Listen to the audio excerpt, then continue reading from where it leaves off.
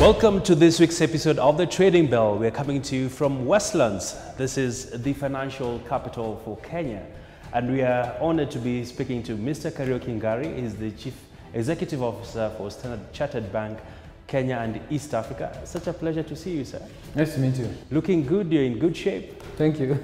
And today we want to really get a sense of what to expect around the banking sector. Are banks going to survive this pandemic? They will.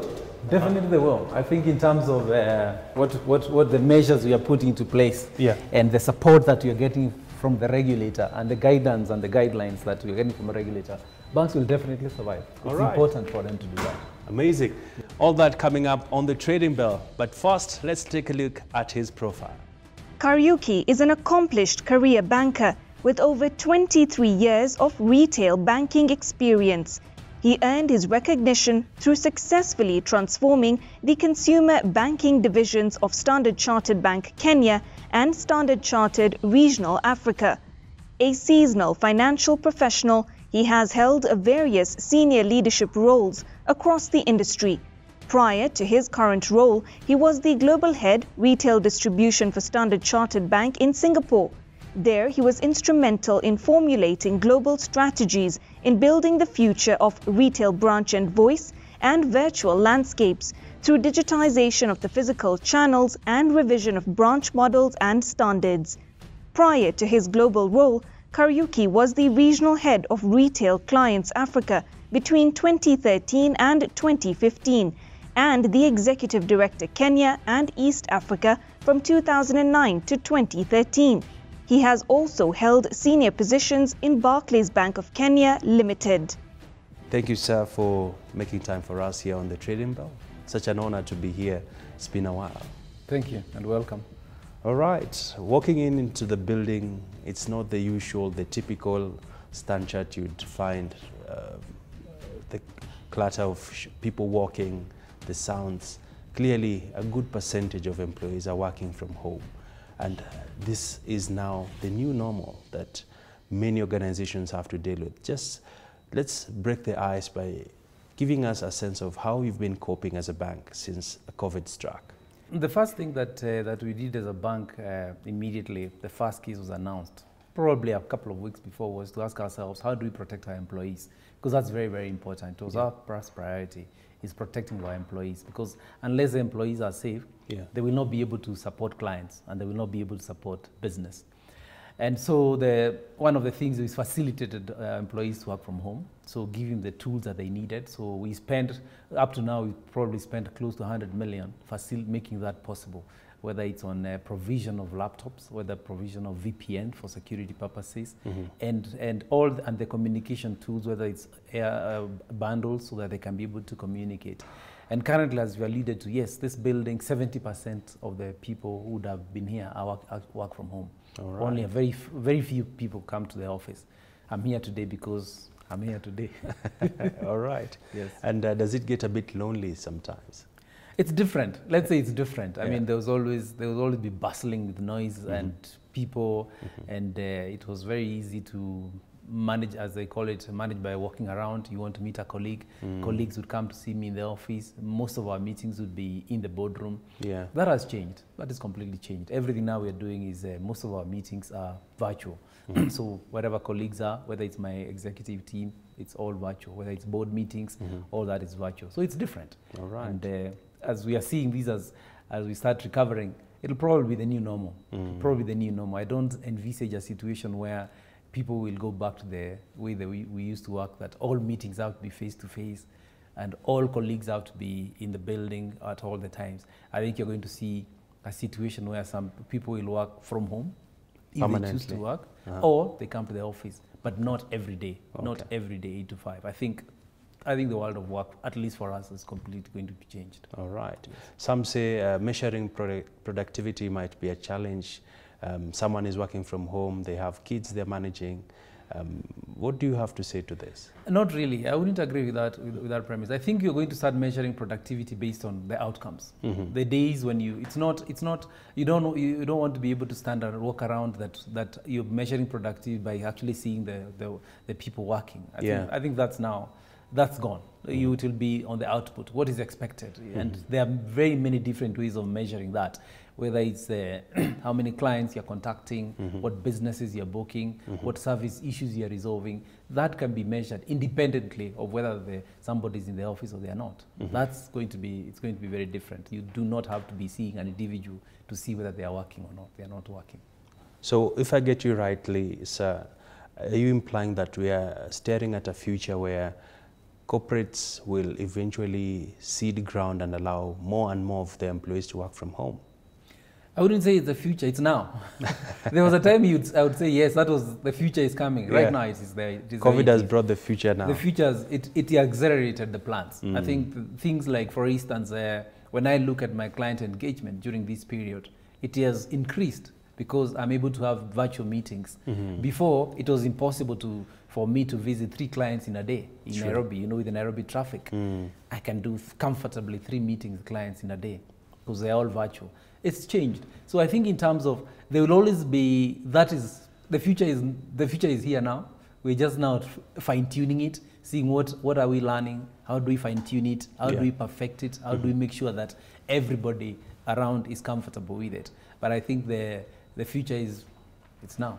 All right. Yes. And Mr. Ngari, let's shift gears a bit now. Of course, the onset of COVID did destabilize quite a number of countries globally, in Africa as well. Economic activity was totally eroded in some economies.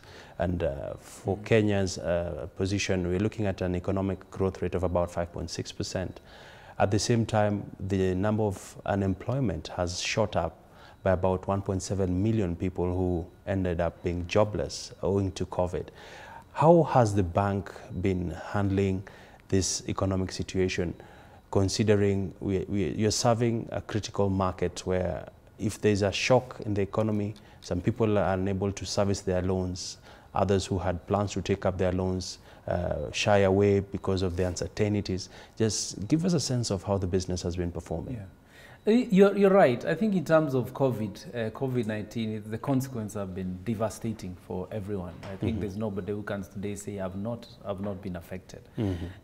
Clearly, the global companies have benefited, but that's as it's may. But the vast majority of populations worldwide have been impacted, and even in Kenya, as you've mentioned, the impact is going to be felt long after we've come out of it. And I think for us as a bank, the most important thing is to make sure that the bank is strong enough and well capitalized to be able to help the clients go through this, because the businesses will need help. There are businesses who came to us for their facilities to be restructured, and we restructured over 22 billion worth of loans for businesses who came and said, look, I need help. And that always includes individuals, because individuals, some lost their jobs completely, but also there are individuals whose salaries were cut by 50%, 75%. We saw that. So they also, obviously, if your salary is cut by 50%, you can't meet your obligations. So we had to restructure that as well. So that's how we help the individuals, how we restructure their facilities and help them through this process. And the same thing with businesses. And what is also important for us, as you saw, we went back and changed our dividend policy, where we reduced the dividend by 50%. This was all to make sure that our capital position is strong enough to be able to withstand the post-COVID impact. And it's for us to make sure that we are well capitalized and we are ready to help the businesses recover and the entire country to recover. That's very, very important for us, because as a trade bank, they will, when it recovers, businesses will want to trade again. Sure. Whether it's importing raw materials or exporting, and we want to be ready to be able to do that. That's how we are preparing ourselves. So investing to make sure the capital position is strong, ensuring that we are protecting our staff so that they are able to continue serving our clients, and then making sure that our positions, we can be able to help the clients that need help. All right. Yes. And talk to us about overall profitability. Definitely this must have had an impact in your books. Yes, you saw our half-year results. I think if you look at our half-year results, two things there that were quite important is deposits continue to grow over in double digit, about 12% growth in deposits, which shows the confidence the clients have with us. That's very, very important. Loans also continue to grow. I think 4-5% growth in loans, because there are still companies that need facilities around this time. When you think about the companies that are in manufacturing of PPEs or in COVID, they're in the front line of COVID fight. Those are companies we also needed to help. So those facilities are available to them. If you look at our revenue, yes, there's a drop, definitely, with an economic slowdown. That was expected. And profitability overall was down as well year on year compared to the same period, mainly because of taking extra provisions that we must take, which is important to prepare the bank. So you look at the situation and you manage that. So I think we are looking at the bank, we're managing well. I think it's important for us as the actions that we are taking to make sure that we are making sure we are taking care of today, but also most important is asking ourselves about tomorrow. What are the actions that we need to take to continue protecting the bank and to be able to be there for our clients and businesses? All right. And still staying with that, the regulator, the Central Bank of Kenya, did also issue quite a number of guidelines during the COVID season. And this was to cushion the banks. I'd like to just get your overall assessment. How effective was this? Did it have any significant impact? It's been, the regulator has been very supportive, and we work together, because you cannot work in isolation. And all the measures that the regulator issued at the beginning of the pandemic, we've been complying with them, and that's really helped. If you take, for instance, whether it's on listing of clients who may not be able to pay their loans to credit bureaus, complied with that. Whether it's on giving relief for mobile payment to encourage digital payments through M-Pesa, whether it's on the relief measures up to a maximum of 12 months. All this is, we work together, and it has worked very well, and that's why I believe the financial sector has been stable the way it has been, because it's working in tandem. The regulator has been able to see, what do I need to do, what do I need to protect the industry, and we've been working very well to adhere to the regulations that have been issued and the guidelines that have been issued. All right. Yes. And still on the same, when you talk about provisioning for loans, banks ideally that are not the tier ones like yourself have had a difficult run when it comes to building up the capital base. What has been your experience as a bank? I can't talk for others, but obviously for us, our priority has always been to make sure that we've got strong capital and a very strong capital position. And that's why, as I mentioned earlier, is the first thing that we did was after, when it was quite clear, when we announced our full year 2019 results, that was early March, or is it February? We didn't know the extent of what was coming. But then after it was quite clear for us, we went back and changed our dividend policy to retain a little more money to make sure that our capital position is strong. That to us is important, to make sure that we've got a very strong capital position to be able to withstand and be able to take whatever provisions that need to be taken. It's very, very important. Because if we look at as you mentioned, the Kenyan economy definitely it's been impacted. If you look at tourism, which is a big generator of employment, and foreign exchange, it's going to take some time to recover. If you take the restaurants and bars, it's a big sector of our economy as well. They're going to take some time to recover. There are a lot of businesses aligned to those. There are a lot of people who are employed there. So that's going to have an impact. And so it's important for us as a bank to make sure that we have the capital capacity to be able to absorb whatever losses that we need to absorb and continue being there for clients.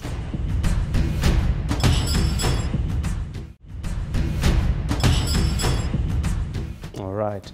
And Mr. Ngari, various reports have shown also that there are some businesses that might be totally wiped out post-COVID. And of course, you serve different segments of the society. What lies ahead, especially now that we are seeing economic activities gradually bouncing back? We're seeing restaurants have been reopened. There's talk of a major conference by the president to also issue the next set of guidelines. What do you see in your crystal ball? I see a very different economy emerging, which is more technology enabled, a lot more digital. When you look at what COVID has taught, if you look at most of the industries that have done reasonably well, because you have to use that term and in this context. Yeah. Technology has helped them to do that. If you take whether you take some of the restaurants, take away food, people handling the order that you use your phone or that you use to order, whether it's food, books, that has helped. If you don't have an online presence, you've struggled. If your business relied purely on physical contact, those businesses have struggled. But I think the businesses that invested in technology and started doing significantly more business with technology, they've managed. When I look at, for instance, for us, when we look at the number of clients who come into our branches, they've significantly reduced, but they have an option. It's not that overall transactions have dropped. Yeah. All the people have done is, I no longer need to go to a branch, withdraw cash, then go and make payments. They're doing it straight out of their phone. So using the digital platform to make the payments. Those people are unlikely to ever go back to use cash again. All right. And as we come to the tail end of our discussion, I'd like to just pick your mind on what opportunities do you see post-COVID? Of course, you've already emphasized the digital footprint is a must in any business of today, but there is the investment cost that comes to this. As a bank, how significantly have you invested in digital? Are you looking to invest more? And if you could give us the numbers. Yes, I think in terms of, if you look at, we've been on a 2-3 year journey in terms of digital investment, and I would bucket it into for the retail clients. When we started, it was mainly a USSD. That's how you did business with us. But then we have a full digital capability today on our mobile, on mobile, and with that, in the mobile today, you can do almost anything. You can, whether it's to open a new account, you do it digitally. Investments, when you want to do investments, whether it's fixed income, and when I talk about things like treasury bills, you want to buy government bonds, you buy it via your phone. When you want to buy travel insurance, home insurance, you buy it via your phone. If you want, with some of the partnership, we've signed up with partners, so you want to, for health purposes, health insurance, you do it through your phone. We've got over 70 services on mobile phone today. That's the capability that we've built. So we've moved away from a bank being a place you went to a place wherever you are. All you needed was, today the only thing you need to do banking with us is bundles or Wi-Fi. That's all you need. That's for the retail client. The same thing for the corporate clients as well. Corporate clients is today, 2 years ago, for any trade products, letters of credit, they're all done manually. Today, over 80% of our letters of credit, LCs, are all done digitally. Today, if you want to do any foreign exchange dealing, you do it digitally. We've connected you, you can be able to deal. And that investment will continue. For us now, the phase where we have reached is how do we make it even easier based on the feedback that we're getting from the clients? Yeah. How do we create a better customer experience so that it becomes easier to navigate? That's one. And two is another major investment on cybersecurity, because that's the next battle we have to make sure. I was actually coming to that. Yes, cybersecurity is another big area that we're investing in terms of, and we've invested probably in excess of 200 million in that space, and we will continue investing to make sure that we protect our clients, because it's like once you've got something new, there'll always be people will try to take advantage. That's another area that we're putting significant investment to make sure that our clients' data is protected, not only the data, but their funds as well. That's another area that we're investing in. So it's very clear what we need to invest for the client, for the retail clients and the corporate clients as well. And then finally, when we look at lending as well, we're also digitizing that, so that when you're dealing with us, probably in a year or less, you'll hardly deal with any paper or start with Standard Chartered. Whether it's a loan, you do it digitally. Whether it's an account or an investment, you do that digitally. That's the future, and that's what we are starting to do now. All right. And I'd like to get your thoughts as well on, in the event that Kenya is declared COVID-19 free, as a bank, what will be literally driving your strategy around investing in small businesses? Because it's an emerging segment that has been underfunded for many years. How are you planning to tap into that sector, as well as reassuring the society that Standard, quote unquote, is perceived to be an elitist bank? How do you penetrate the grassroots level? I think I don't know what you mean by elitist, but I think there are two ways to look at our investment in the SMEs. Yeah. I think one of the areas that we've consistently invested in and will be, once we are ready, we'll be announcing this, is how do we start engaging them digitally as well. Yeah. I think for us is we want to move away from physical engagement, but how do we engage them digitally? So we are looking to see how we can have credit facilities, so digital lending for the small and medium enterprises digitally, whatever they'll need to do. That's very, very important. The second part we believe is bringing on partnerships. How do we bring out partnerships so that we can help the SMEs also become a lot more bankable? Because one of the biggest challenges our SMEs face across, it's not unique to Kenya, is globally, is the unbankability, the lack of records. They don't keep records. So once you don't keep records, it's very difficult for the bank to assess you. But how do we help them? And there are some areas we are looking at to see who do we need to partner with so that we can make the SMEs bankable, so that in terms of their engagement with us, whether it's digital or whatever they are doing, whatever the engagement they are doing is there's a footprint that can help them get funding. That's very, very important. And then finally, how do we help them once they keep the proper book of accounts, how do we help them access funding at reasonable rates? I think that's something very, very important. Our program, for instance, Women in Technology, which we've been investing in the last 3 years, we are just about to launch the 4th cohort, is target specifically women who have got technology-enabled companies. And every time we open for people to apply, last year we had over 900 applicants. I would expect that to increase even more this year. And we've looked at a program like that, is saying for us very targeted, and say how do we help women, but also most important, how do we help them scale up using technology? And so we are looking how we can continue funding them, and there's something we'll be announcing how we're going to start funding them as well, so that when you come in, we are no longer going to look at your history and say you must show us 3 years of account, or you must show us your business for the last 3 years. But how do we take you from where you are? You've applied, you've gone through the series with our partnership with Strathmore Business School. We've taught you how to manage a business, how to manage funds. How then can we help you? That's how we are looking to partner in the MSME space. All right. Very different approach to help you understand your business, make sure it's bankable, and then technology. We give how do you use technology to really scale it up. All right.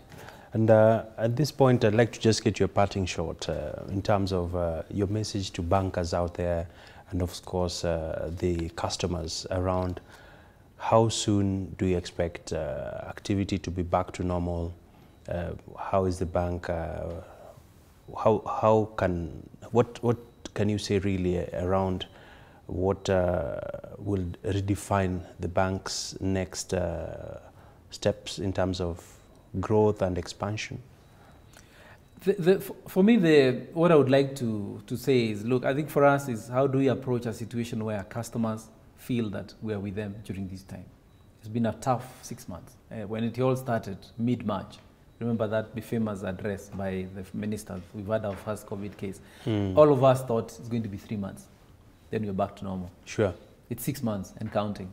And it clearly shows that probably COVID is going to be with us from what you're seeing in other markets, Europe, I mean, even China, it's come back in pockets. So for us is to make sure that, how do you make sure that we support the clients who are severely impacted to go through this process? How do you help them? Can we be able to assist with the business? I think that's important. How do you handhold them to be able to recover their business? If they are not able to recover, what else can we do to help them do something else? Because it's not the end of the world. How do we help you do something else? That's very, very important. And I think as banks, what is important is at the end of the day, we are the last wall of defense. Businesses, we react to what's happening in the real economy. Banks don't lead. It's the economic activity takes place. Somebody gets extra orders. They want to manufacture more items. They need money for financing. That's when we come in. There's a trade facility that needs to be. That's when the banks come in. I think it's important for us banks to be prepared to help the recovery. That's very, very important. And that's why I mentioned that in terms of the capital is very, very important, because if you don't have strong capital, you can't do this business. You'll not be in there. And that's why if you look at the way the sector is approaching, if you look at half-year results, most banks normally declare a dividend interim I think you've seen that most banks did not do that. We did not declare an interim dividend. Sure. Well, this is to make sure that we are looking ahead and making sure that we are ready. And when the economy is fully opened up, we want to be part of helping the economy to fully open up. Because it cannot be opened up fully without the banks.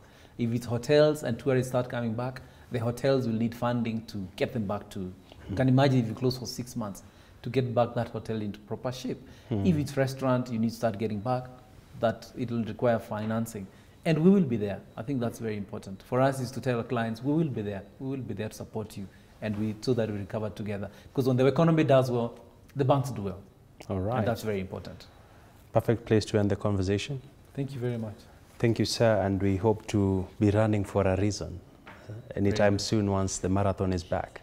It'll be back. In the meantime, keep practicing. I hope you are. I am. Are you running? Yeah. That's very good.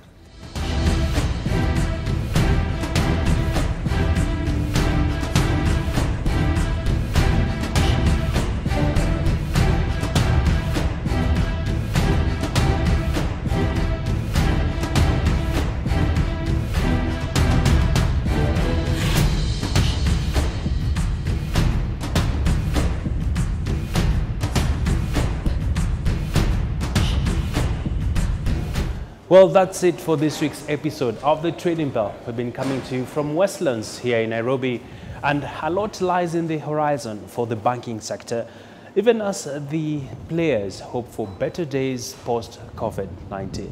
Remember, you can always engage with us on our social media handles appearing at the bottom end of your screen. You can tweet me at Agina Abe, and we'll be able to sample your views, your questions here on the Trading Bell.